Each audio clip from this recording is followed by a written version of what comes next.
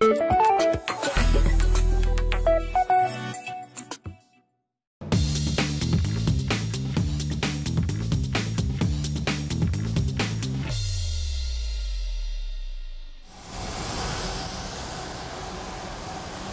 the trucks are passing us. I'm doing 80 and this big rig sails right past, like an ocean liner.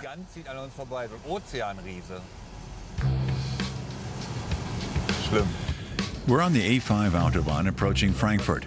We've been on the road in this Mercedes B-Class for 16 hours now and have hardly traveled more than 200 kilometers. And now the gauge says it needs a charge again. So we leave the Autobahn and drive into an industrial area in search of power.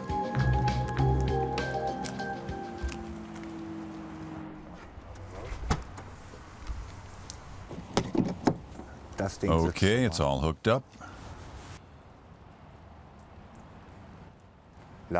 Charge by hotline? Oh no.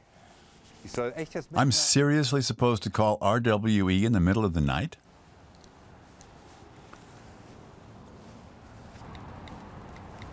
Hello, my name's Joachim Eggers. We're at a charging point and I'd like to activate it. No, we don't have a contract. BA 9208-7.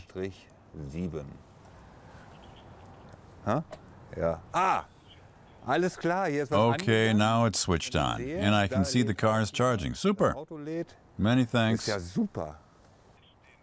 Ja, das ist aber sehr nett. What was your name again? Wie war Ihr Name bitte? Herr Schreiner. Mr. Schreiner, many thanks. Bye-bye. Tschüss. We had to spend the night in a hotel in Frankfurt anyway because the car took 9 hours to charge. So. Our appointment in the Sauerland is hanging in the balance. 157 kilometers. We won't make it. Das heißt, das schaffen wir gar nicht. Das schaffen wir gar nicht dahin. Well, here we are back in the right lane doing 80 kilometers an hour trying to save juice. Our B-Class will need one more charge. At long last, we've arrived in this small West German town. We hope somebody here can tell us what's wrong. Mennekes is the specialist for charging points and cables. The company developed the standard connector being adopted throughout Europe. Hello, Mr. Lazaro. Can we see what kind of cable this was? It really didn't work with the B-Class. I see it from here. From there? What company made this cable? We made it, but that cable can only charge 3.7 kilowatts. You're not serious. Yes, and the car takes 11 kilowatts, but you need a thicker cable. This one's too small. Are you telling me that the king of German car makers, Mercedes, lent us a demonstrator to promote e-mobility and gave us the wrong cable? No, I think somebody who didn't know any better just made a mistake. Okay, let's give it a try. Now I want to see how fast the counter goes, if the amperes or volts or whatever just zip through.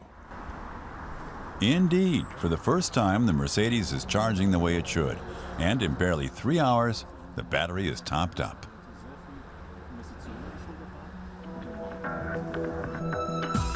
Without the charging stress of the past few days, the B-Class is pretty fast. With some 400 kilometers on the odometer, we arrive in Wolfsburg.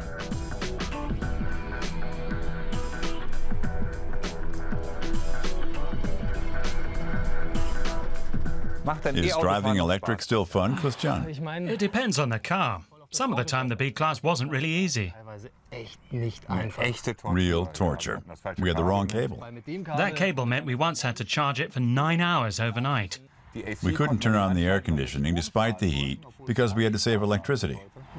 We had to keep talking because we couldn't turn on the radio either. No, that uses electricity too. So we got to know each other better. I'm not sure I wanted to. Next morning, we turn in our B-Class Mercedes.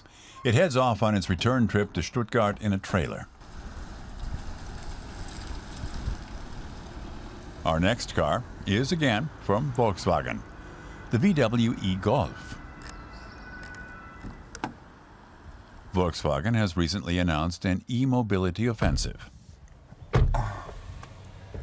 What sets this Golf apart from the gasoline-powered Golfs? On the outside, it looks just the same.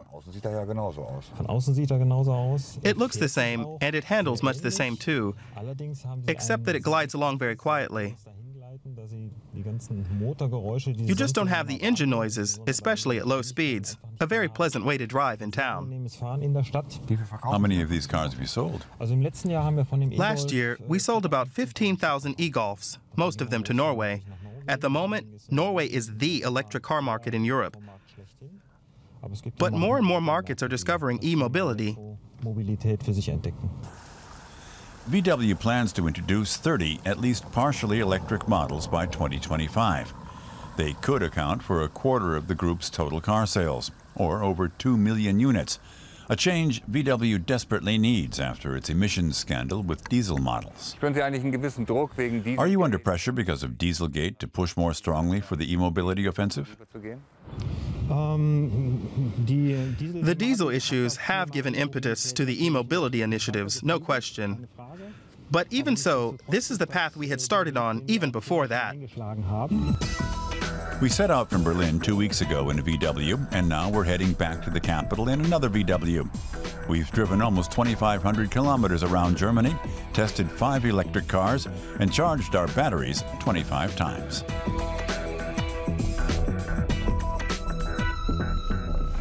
Joachim, I think we look like we've covered 2,500 kilometers in electric cars. Not me, but you do. Right. How was it for you? It was fun, but not always, plodding along in the slipstream of trucks, hunting down charging points and never knowing how to activate them, the technical jargon. But now we're almost professionals. We are professionals. We know what cards are available, what cables to use, and we made it back to Berlin on 100% electric. But I don't think e-mobility is going anywhere unless they solve the chaos with the charging stations.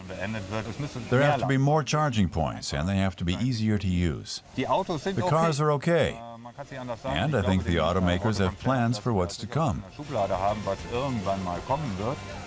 But until that time, I'd say in Berlin I'm going to stick with my bicycle. Yes, me too.